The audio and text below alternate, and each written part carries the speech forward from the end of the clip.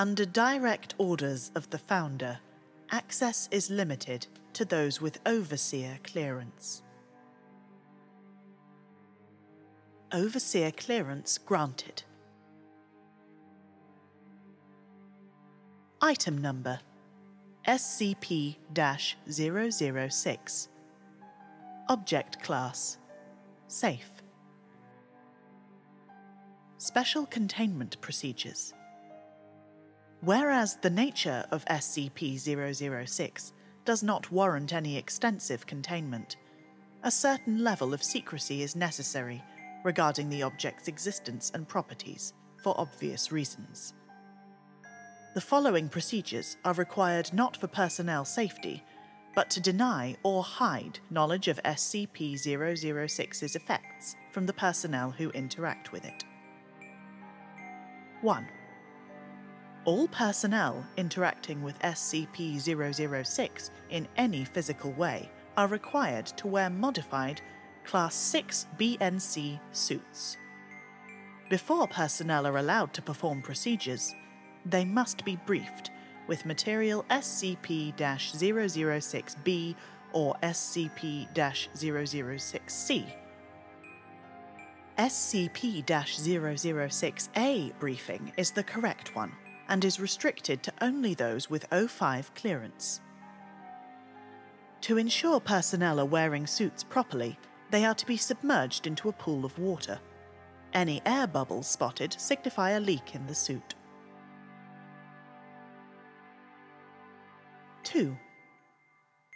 Procedures with SCP-006 are to be carried out under extreme surveillance. In case of contact with SCP-006, the Commander in charge will announce Procedure 006-XI-12, which the personnel have been briefed to believe to mean high toxicity is present and they must evacuate. 3. Any procedure in which liquid is acquired from SCP-006 must be approved by 3 O5 level personnel. The liquid is to be transferred in a quad sealant container and under armed guard. 4. If at any time personnel come into contact with SCP-006 or liquid from SCP-006, they are to be confined and terminated after sufficient studies are done. Due to the nature of SCP-006, the most effective termination method is incineration. For full report, see file SCP-006-TER-05. Description: SCP-006 is a very small spring located 60 kilometers west of Astrakhan. Foundation Command was aware of its existence since the 19th century, but were unable to secure it until 1991 due to political reasons.